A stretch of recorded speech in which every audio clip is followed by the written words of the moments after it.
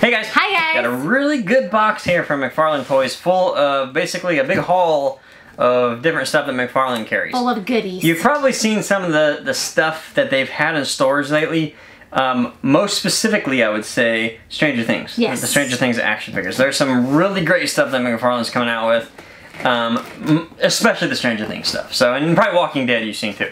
So let's open up this box and show you what was sent. We've already looked through it. I'm sorry, but we had to. We couldn't hold off. We couldn't hold off. And there's some really good stuff. So let me open it.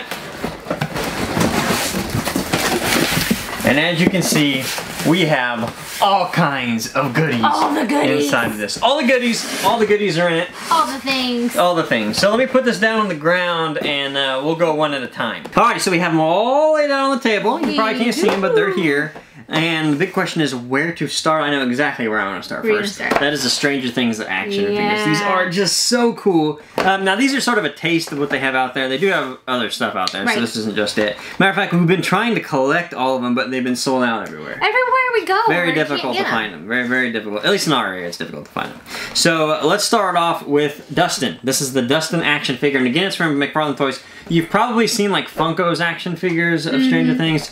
Not very good, in my opinion. Yeah, they don't come anywhere near the quality of the McFarlane ones. If you know anything about McFarlane Toys, you probably remember them when they were doing Spawn action figures. They were real big into the Spawn. They do a lot of detailed stuff. I mean, Todd McFarlane's a very detail-orientated artist, and it's his company. He's the one who created it. So now that they're moving into like Walking Dead and video games and Stranger Things, they blew me away. When we saw them first, I was like, that's an action figure, and I don't even really like highly collect action figures. Right, we don't. I mean, we have a couple, but when we saw these, we're like, holy cow. They have to be special action figures for me to really want to collect them. Like these guys, you can see the special DC Blue Line ones. 1/12 figures we're absolutely loving. I think one of the big issues with us with action figures is a lot of the detail in the face kind of blends or it's distorted. And with this, it's really not. Like, it actually looks like the character.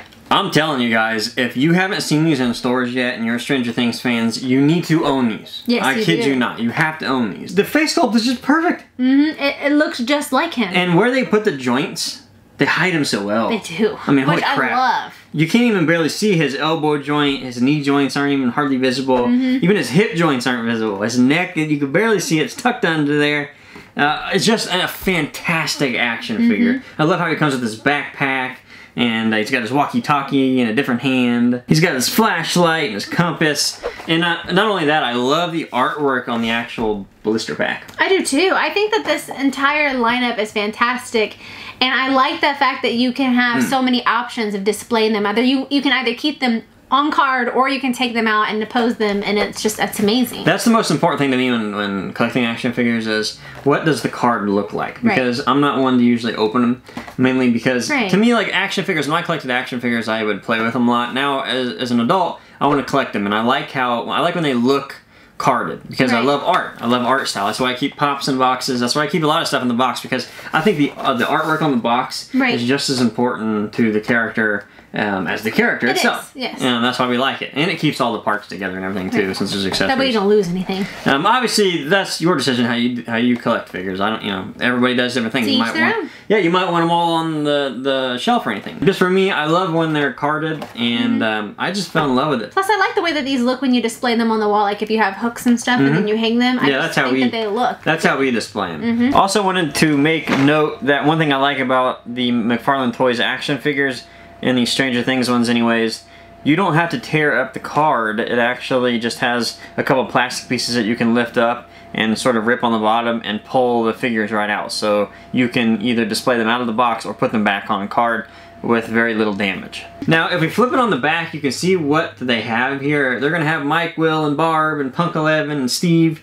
Now, in this set, we have Dustin, Lucas, and the Demogorgon, and the Demogorgon is actually large size. Yes. Which is really, really cool. These will run you about 20 bucks.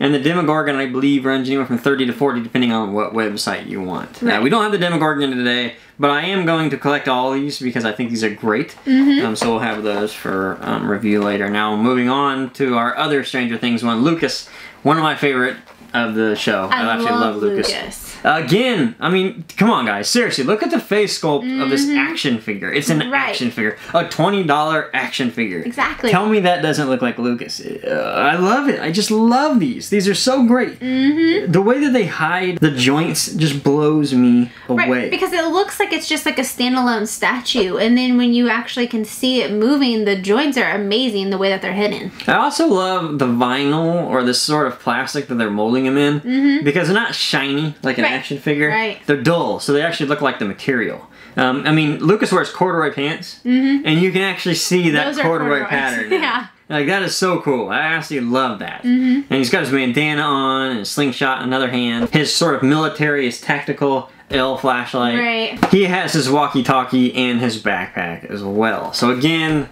I fell in love with this figure too. This is a great figure. I think that's a great lineup. I can't wait to get all of them. I am seriously blown away by these.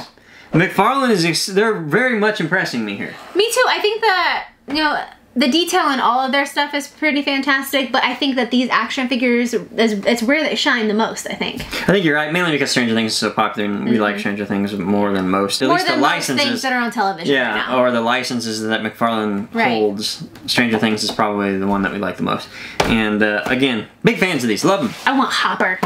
Hopper looks really cool. Yes. He's in the series too. Hopper looks fantastic. I saw a Hopper one time at Toys R Us and didn't buy it. Then the next day it was gone. I was stupid. I don't know why I didn't do that. Moving into one that I'm really excited about, Borderlands and Claptrap. Yeah. Borderlands was such a fun game for us. We literally spent played the heck out of hours on Borderlands. And then we finally got to right at the end and we got into like a really bad like freeze. I don't really know what happened. We fell in a hole and we couldn't get out. Yeah. And we had one safe spot. And the safe spot for some reason was way back. Yes. And like hours Yeah, back. and I don't know what happened. And that was the last time I played Borderlands. Yeah, we fell into that trap. We couldn't get out and we were like, you know what? We're done. It auto-saved right before that happened. Yeah. So we couldn't get out of it. We couldn't get out of it. It was awful. We were in it. Yeah, it saved us in the hole. Yeah. So it sucked, yeah. Great game though. My favorite character from Borderlands is Claptrap. This is such an amazing character. It looks like it's battle damage. You can see the dirt and the smudge and the dents within Claptrap's body. Textures. The textures. It's just wonderful. I love this so much. And the two different hats that you get, you know, you get the sheriff hat and then the wizard hat. These are wonderful, and you can see the texture in those where it looks kind of like a leather police hat, which is amazing, and then you can see the cloth wrapping around that hat. I just love this so much. Yeah, these aren't normal figures because they've done a lot of textures. They've done washing as far as the paint apps go. This isn't a basic paint where you have like one solid color then the next solid color. Right. This is artistry. This is what I like about. This is what makes me excited when I see figures like this. A lot of figures don't excite me. They don't. But no, me either. When I see things that are detailed like you would see in a statue, they very much excite me. And we were just blown away. Now this one also has Handsome Jack and Tiny Tina in it. Yeah. And they both look really good. Yeah, we saw Handsome Jack at Toys R Us, and that one was really great. Because you know Borderlands is known for that tuning, that toon shading with the lines. Looks really great. Super awesome. Now, speaking of video games, they also sent We Happy Few the Bobby. Now, we haven't played this. We have not. I don't even know what this is. But it's enticing. Yeah, but it is enticing. I love the sculpt on this. I love the look of it. Again, I love how they're hiding these joints. They're doing a great job. And this one comes with a base, so it actually does look like a little bit of a statue as well. And, you know, that's what I love about this one so much, these figures, is maybe you don't have the budget for a statue, like for a big statue, but you do have the budget for a $20 figure, and you want to hang it on your shelf like it is a statue. These are a good crossover. These you compose in whatever method or mode you want them to be. And with a statue, it's stagnant. You can't move it at all, but with this, you can. And I love all the little accessories you get with it, this gas mask, and this little police baton. And that might be poison. I'm not really sure. Again, we haven't played it, but love it. It's like an old London office cop, I guess. I guess so, yeah. So really cool. Love it. Moving right along, we have Savior Prisoner Daryl from The Walking Dead. Now this one also, the joints, you can't see them. I mean, you can, but you can't. They kind of blend in, which is amazing. The only joint that I kind of have an issue with, because all of them are really great, is the wrist, because, you know, he has skin there. There's no cloth to cover it. That's a difficult so it's kind joint. of hard. Yeah, especially when he has no sleeves. Exactly. So you're going to see those. Exactly. Now this one has a base as well, so you can kind of stand him on the base and pose them. And then he has his mop, which is filthy, filthy, dirty. Yeah, he's dirty himself. Yeah. Like the entire look of him, he's very grungy and dirty, which you've seen the show, you know that probably. Yeah. But that face sculpt again, holy crap, an action figure. Yes, it's insane. You can see like his shadow of his beard and goatee and everything. The hair's done really nicely.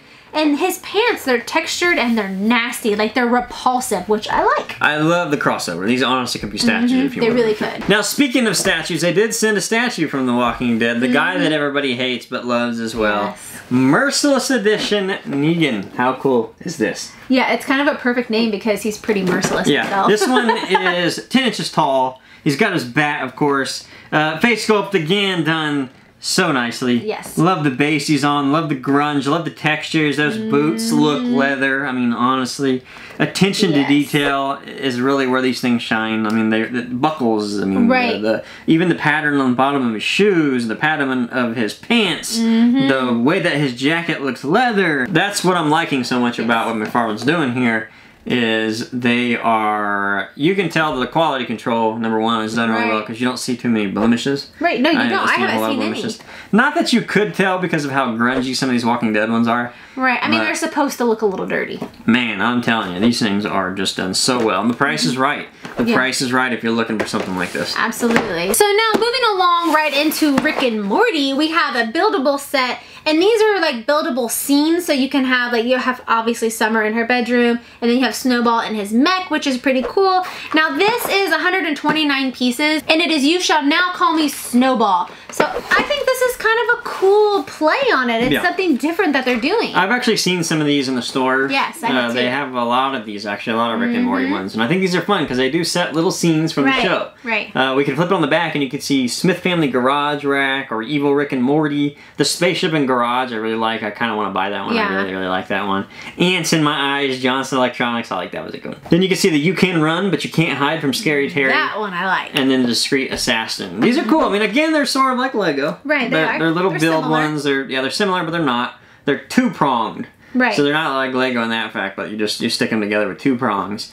And these are fun. These are really fun because they're a little bigger. They're a little bigger than what you see what a Lego figure is. Plus, I don't think Lego would ever do like a Rick and Morty lineup. They're able to take the adult sort of thing. Right. Like, not necessarily Rick and Morty's adult, but like adults watch a lot of Rick and Morty. Buildable kits are fun in general. And if you're a big Rick and Morty fan, that's really fun to just get them all and sort of put them on your shelf. Set a scene. Absolutely. So, I like that. It's really cool. Now, the last things we have are from Five Nights at Freddy's. So we just saw the build kit from Rick and Morty. They also sent a Five Nights at Freddy's sister location, another set. Okay, so we don't play the game, so let me see what this is called. This one's called Control Module. This is what it looks like. And we get Funtime Foxy. And then you can see what's going on here. Again, we haven't played the game, but I know it's very, very popular among the youth. Yeah, very, very cool looking, very highly detailed. That Funtime Foxy figure is crazy looking. I think all of the Five Nights at Freddy's characters are kind of crazy looking. Yeah, the designs of them are fantastic. And again, this isn't the only one. We can flip it on the back and you can see they've got Private Room, Scooping Room, Paper Pals Party, Left Dresser and Door, Phantom Balloon Boy with Office Hallway, Nightmare Bonnie and Grandfather Clock, and Withered Freddy with Party Wall. So again, it's creepy looking. Got a lot to choose from if you're a Five Nights at Freddy's fan. And again, this one crosses over well too because this isn't something that you would see Lego do. No, definitely not. I don't think. They got Minecraft. But they don't have something like this. But I don't think that they would ever be able to do something like this, or they would do something like this. The themes are slightly different from what I think Lego would do. Yeah, and they do have like the small figures that are inexpensive, like the little one-time figures that we'll show you here right now, or the big build sets. Now the little figures that you get the single characters basically. So we have Phantom with Office Hallway Balloon Boy, and basically these come with just like the figure, and then like a little accessory in the back wall and a base. That's what you're gonna get with those. We also have Nightmare Bonnie with Grandfather Clock, and it's 31 pieces. So this one's, you know, it's not a lot. It'd be a pretty quick build. Mainly what you're buying is the figure. So if you're the type that likes to play with these in the figure, you got your figure to play with. Exactly. And then we also have Withered Freddy with Party Wall. And again, this one is 33 pieces, so not a whole lot of pieces. and you get the main character guy, Withered Freddy. So again, really cool. I mean, cool set. Those are the three that you get in this, at least on the back of it. I don't know if there's any more of them. They've got a lot of strange series. They have a variety. Yeah, they have a variety. big variety of series. You got, but there's one like overarching theme, I think, for all of this, and it's all more geared towards the adult collector.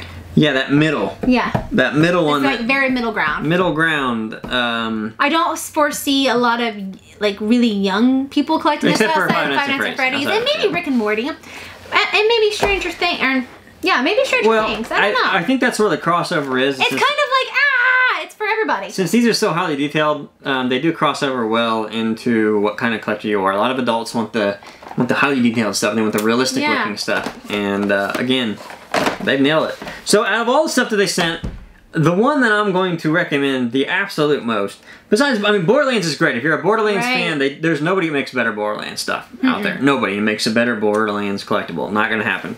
The Walking Dead action figures, again, nobody makes a better Walking Dead action figure in my opinion.